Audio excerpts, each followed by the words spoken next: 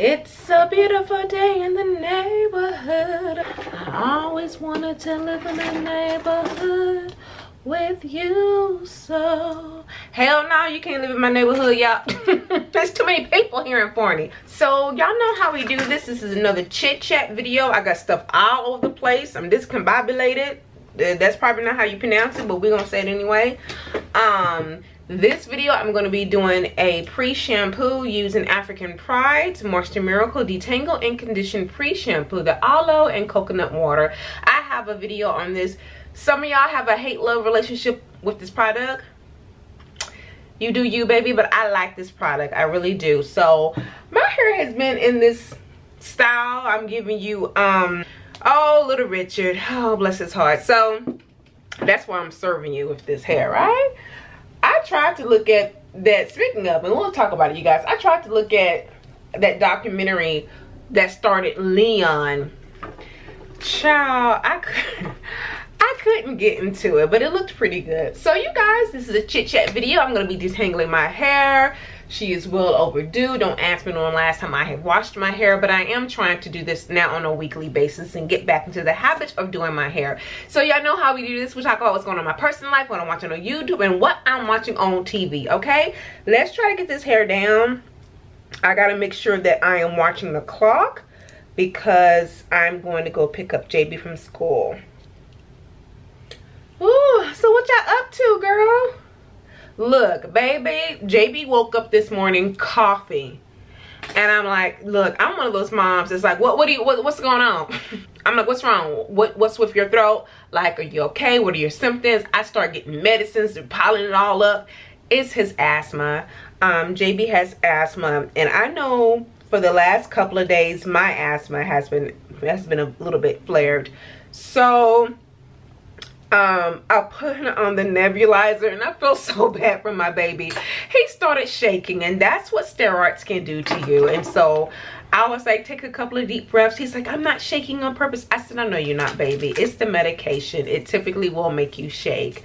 I had him to pack his inhaler, and I sent his teacher a message and said, hey, you know, these are his symptoms. He don't have COVID. Keep his ass there. Just let him know that he's just not feeling well. So yeah, that's what's going on with him. Everything else is good. I've been having a roller coaster of a day. Oh girl, that's cute. You see that, girl? I've been having a roller coaster of a day because the private school that he's in, although I really do like this private school, and I like that they do a lot of one-on-one, they do not provide special education. I spoke with a woman earlier today. I spoke with her for a fairly long time, and I really do appreciate her. As a parent, I'm having to go outside of the school to find resources. So yeah, that's going on. So child, let me tell you about real quick. Do I have it on my list? Oh. Y'all, you know, y'all done sit up here and shut down Biden's website.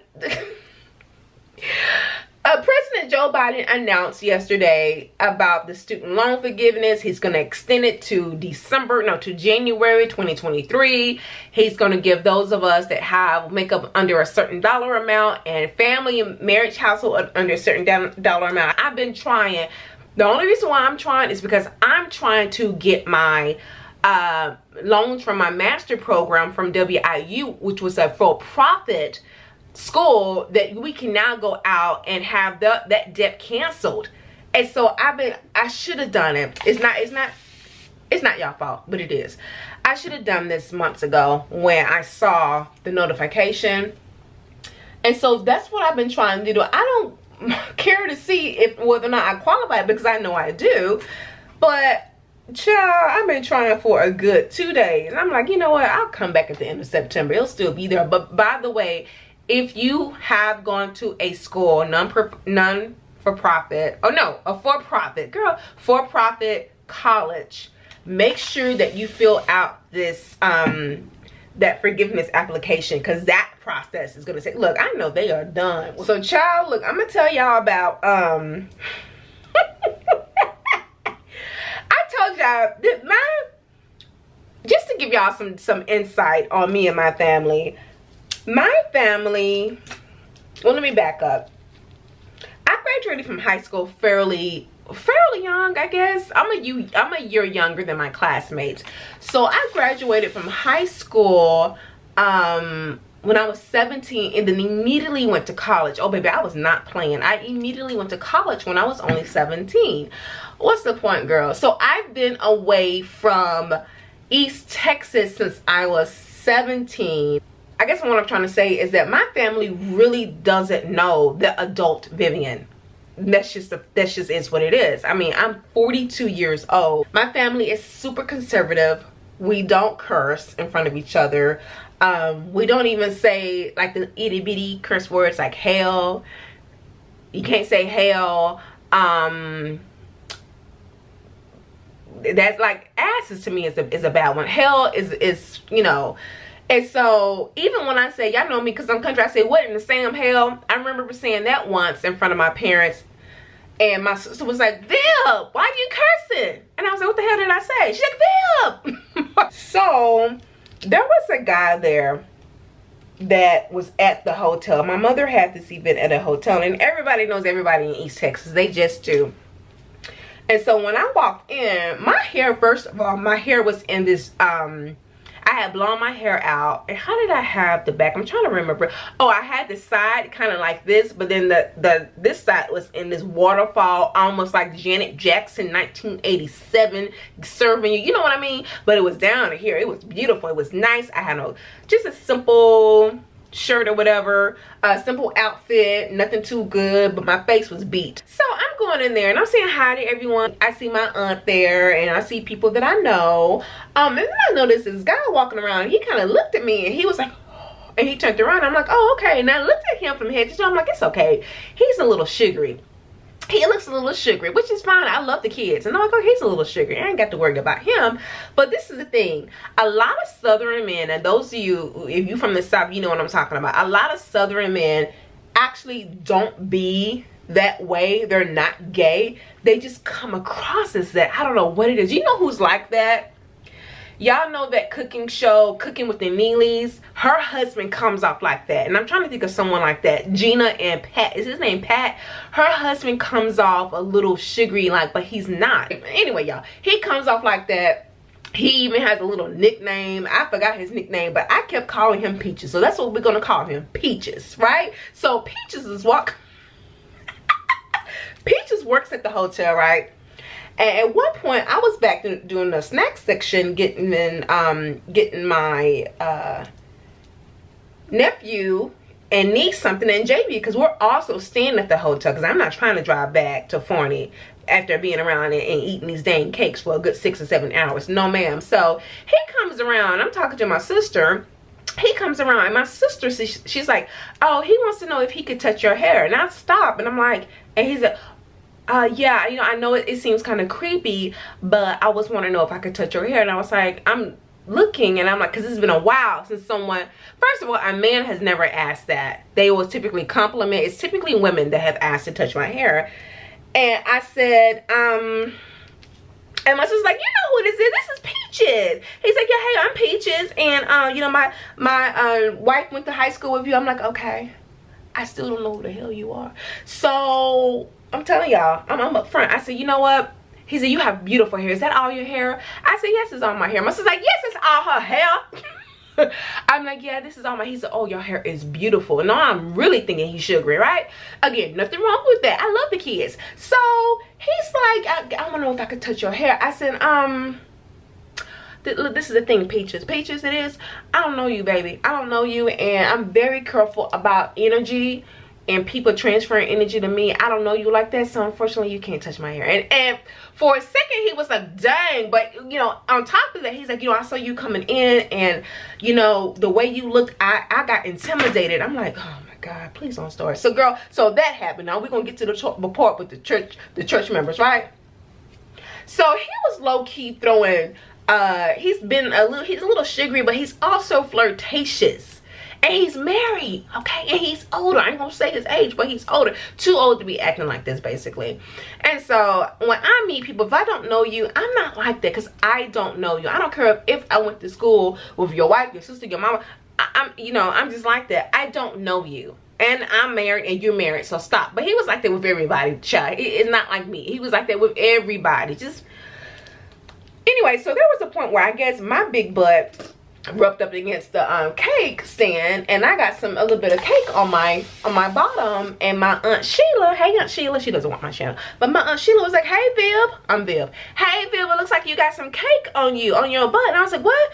And she said, it look like you got some cake on you. This is Peaches. Oh, I'll get it for you. Look, he was behind me, and y'all, I'm slick with my tongue. Before I could even stop myself, I turned around and said, if you don't sit your fluffy ass down. And they started laughing. Some of them were shocked and stopped, because these I said this in front of everybody who had, I think the youngest person there, besides me and my sister and the kids, the youngest person there was like 56. So these people are seasoned, and they all church members. They on the usher board, or some of them were. So my sister was like, Viv, you just she said, Viv, you just cursing for the church members. I said, what? What did I say? She said, you said fluffy. I said, I did. Y'all, I felt so embarrassed. My mama was laughing low key. I approached everyone and apologized, but they're like, it's okay, you okay, you grown. But I apologized. My aunt on the side, she's like, oh Viv, I guess we're gonna have a prayer service for you later on. We're gonna have to have a prayer service for you later on. I went over to another woman. I said, I'm so sorry. She's like, you okay, baby? She said, honestly, I would have said more than that. But that's just the type of atmosphere it is, and you just don't do that. And I know there are some people that do curse and use, you know, foul language in front of their parents. We don't do that. It doesn't matter if we're grown. It's just out of respect for them. So even though I even just saying ass, that's a curse. You don't say that out of respect. So that's a little bit story time of what's going on with my personal life, you guys. So okay, so what I'm watching on YouTube, are any of y'all like me? Do any of y'all be looking at, look, I'm gonna be honest, do any of you guys be looking at some of these YouTubers? They're doing stuff around their house, they have stuff put up, and they're showing their house, and you know they're on YouTube, you're not sure if they work. Do any of you guys be wondering, where the hell are they getting this money from? How are you getting this money? And because I'm nosy like that, I don't really care about how much you're making, because that's none of my business. But I'm like, where are you getting all this money at? So someone who I saw, she's been doing a renovation on her home, and I think she's from the islands, and she lives in Miami, of all expensive ass places.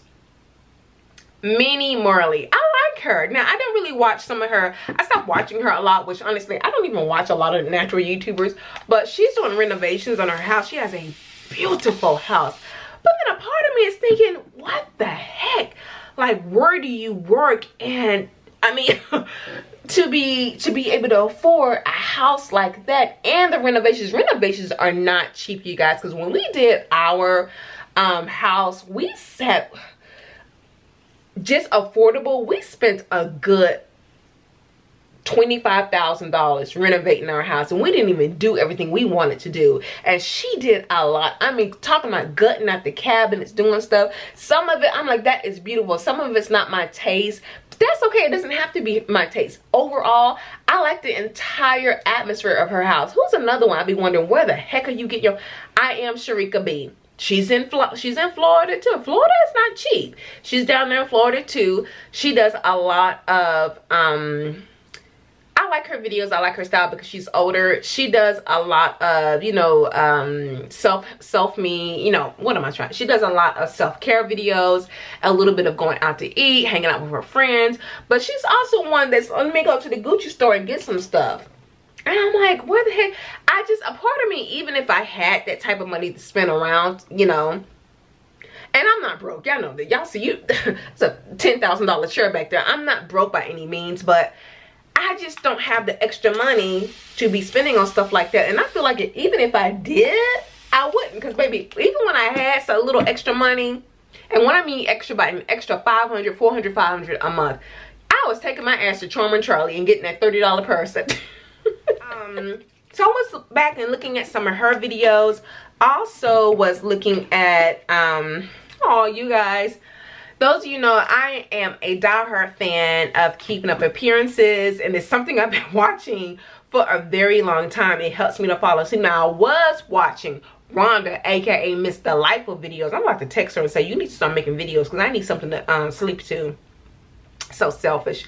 But keeping up appearances, earlier this week, the actress that plays Elizabeth, she passed away, you guys. Let me find out. Girl, keeping up the Kardashians.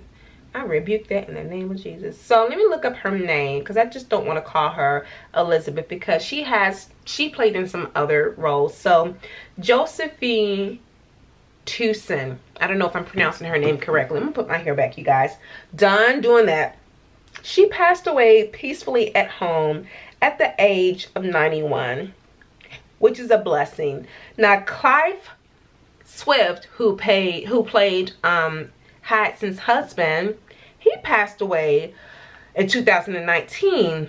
And so there's only 3 characters from that show, besides the ones that are a little bit older. There's only 3 from that show that are still alive. And so yeah, that's pretty sad, but they're getting older, and it's a blessing to still be living that long, honestly, you know what I mean? So yeah.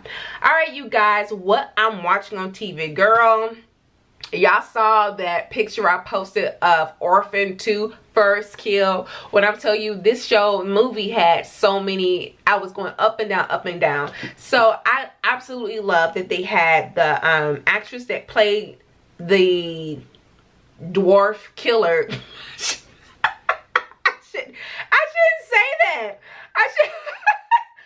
Okay, Vivian, don't say that. Let me look up her name. Don't say that, because there may be little people watching this, so I can't. I do apologize, y'all. So the actress at the time, when she played in the original movie Orphan, she was actually 12 years old. Y'all, I thought that it was at least like a 15, 16, not that it makes it okay, but I thought perhaps that the actress was older, but she wasn't. Her name is Isabel Foreman. She was 12 years old in that original movie. And those of you who've seen the original movie, wasn't there a scene where she was trying to come on to the father? How uncomfortable. You know what? These freaking movie producers and directors are evil as hell. There is no way I would have allowed my underage daughter to be in a freaking scene like that. Granted, it wasn't, they weren't making out. She did something, like she either touched him in a way. No, she gave him a kiss, a little kiss on the cheek. But because the underlying message was, I'm going to try to come on to you. Yeah, so overall, if you haven't seen Orphan, I'm going to spoil it for you. So it's basically a child. No, it's an adult playing a child.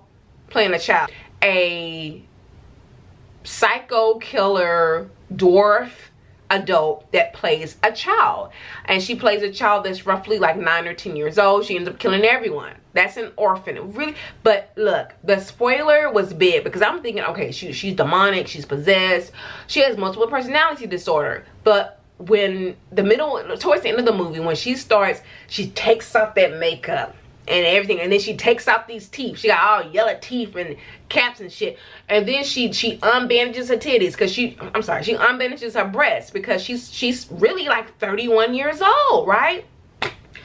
And she's like, then she starts to get dressed, and she's in her, she's a little midget woman, and she goes downstairs and she starts talking to the father, and I'm like, oh my God. So Orphan 2 First Kill is a movie, I don't know how to pronounce it, of this girl, of this killer. And so I'm thinking, oh, you know what, we already know Esther's on it, we already know what's gonna happen. So it stars Save the Last Dance girl, Jessica Stiles, that's her name. No, Julia Stiles. So it starts off, spoiler, with Esther in a mental institution. I'm thinking, oh my God, here she go. We go in a mental institution, and she manipulates her way to get out of the mental institution. She starts looking up American children that have disappeared, and she decides to see which one she favors the most, right? How in the hell you go from Connecticut to Russia? I don't know, but Esther did it. So she's on the playground. Police officer's like, what you doing, little girl? She's like, I don't know my name, whatever. So yeah, I'm all over the place. She gives her name, figures out, calls the parents. These are the Russian cops, calls the parents. The parents fly over to get her. And so all this time we know who Esther is because we've seen part 1. We know she just a midget walking around pretending that she's 9 years old, right? So she gets into her room, she sees all this stuff. Now Esther does self-harm, or she tries to get out of her restraints when she was in the mental institution. So her neck has a circle around it, and then her wrist has trigger warning from trying to commit suicide. So she wears long clothes stuff, she wears a choker, she basically dresses like she got a 1910 from Europe, which she basically is. So anyway, y'all, the story goes on and on. There's a lot of twists and turns. She meets this father, and the father is an artist, and the character Esther already knows how to draw. And so there's one scene where the father is drawing, and he does this, I guess it's almost like, is it black light? I don't know the actual type of light it is, but when he turns off the light, another picture appears. When he turns it on, it goes back to her original photo. This still goes back to the first movie where that father went in there. Either the father or the mother went into her room and she was painting all this stuff. Well, the lights were turned off, and you can see the true paintings. It looked a hot ass mess. Esther was going crazy, but when you turn the light on, it's all happy. You got dolls and shit, Care Bears. It looks normal, right? So this is where she learned how to paint that particular type of method of painting, is basically what I'm trying to say. So girl, there's a son in this one. He's like a teenager, and at one point the son was having a party. There's a cop, an Asian older cop, that is very suspicious of Esther. And also Esther's the psychiatrist is a bit suspicious of her too. So she's like trying to tune in, trying to figure what's going on. Okay, what do I gotta do? Do I gotta kill someone? So this particular cop comes over to the house when the parents are out, and Esther's going around. Her brother, and I say that loosely, her brother's outside with his friends, they're drinking, and she's like, I want to join y'all. I may look 9, but I'm really 29. And you know, Esther's brother's like, if you don't get your ass out of here, you need to go. You're just a child, right? Esther's like, you know, F it, bye. She sees the detective going around. The detective has taken her record that has a print on it. I already know what's going to happen. He's going to use that print to try to figure out who this hussy is. He does all of that. He's fixing himself a drink back at home, and he takes tape. He figures out that this is not who this child is. I don't know who the hell this is. So he literally says that, who are you? Child, all of a sudden, Esther is behind him, stabbing him. He falls down to the ground. You know, Esther got the knife. She gets up, and then you hear gunshot. Cut over to this Save the Last Dance hussy. I'm like, girl, yeah. I thought you were doing the robot. You were dancing, and now you up here killing people. So she has a gun, and she figures out. Child, when I tell you the twists and turns of this movie, come to find out, the son, the teenager, had killed Esther a long time ago.